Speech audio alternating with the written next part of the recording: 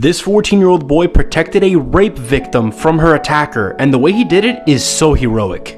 On January 16, 2013, James Pearson was watching his two younger siblings when he heard frantic banging at the door of his house. Though frightened, James unlocked the door to an alarming sight.